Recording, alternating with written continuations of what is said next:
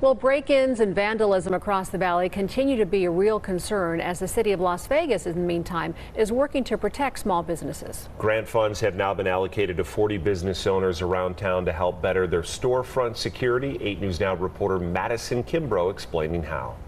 That just gives us the security at night that, no windows will be broken or anything like that. Securing the premises, that's what small businesses downtown are doing through the city's security grant program. Some business owners applying for grant money of up to $10,000 to reimburse cost of improving security at their location. Councilwoman Olivia Diaz pleased to help those in her area of Ward 3 as she acknowledges there have been problems. Every time I receive a concern from a small business owner saying my windows have been shattered, I've been looted, my camera system has been destroyed for the nth time, I was compelled then to make a very strong plea to our city manager to do something for these business owners. Sure Thing Wedding Chapel, located here on Fremont Street, using that grant money to implement rolling shades to secure their front entrance overnight.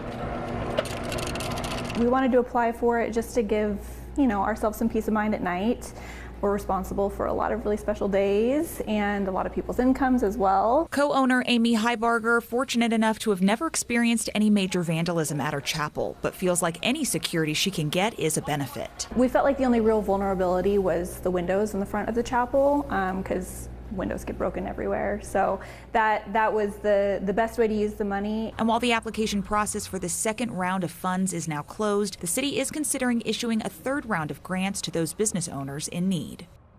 Now, the funds are possible through the American Rescue Plan Act, which was enacted some 2 years ago, providing emergency grants to small businesses impacted by the COVID pandemic.